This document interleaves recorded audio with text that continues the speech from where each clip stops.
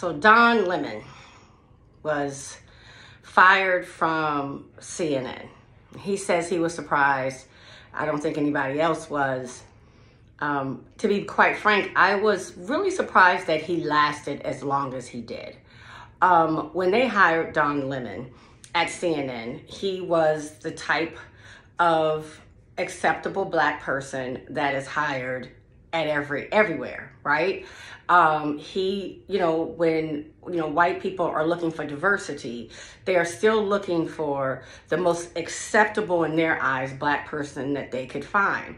And so typically you will see that evidence itself in color sometimes, hair texture, schools attended, the way they talk,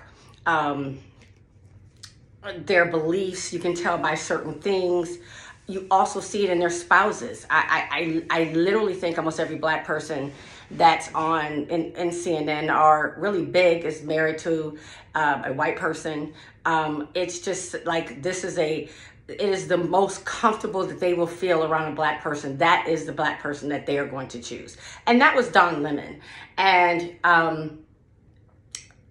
so most Black people, they think when we say we want diversity, yes, that is good. But we also, we're not monolithic, and we also want to see Black people that are also representative of all different facets of our culture and not just the ones that make white people feel comfortable.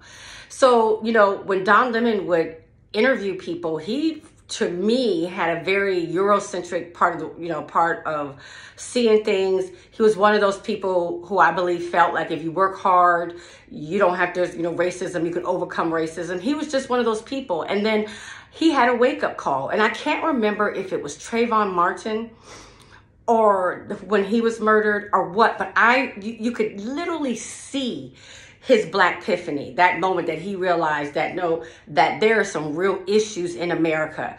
And he started talking really differently.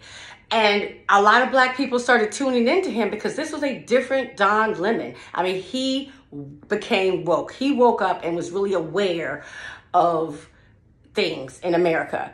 And so he really started talking differently. And I thought that he would be let go then. I really did. And I'm happy he lasted as long as he did because he did some powerful reporting. He asked some tough questions. And I'm grateful to the man.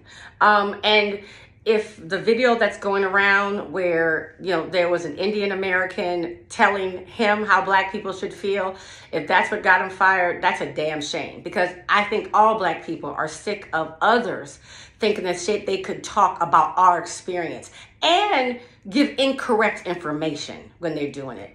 So, I celebrate Jon Lemon. I'm thankful for the things he did, and I hope that there are great things for him on his horizon.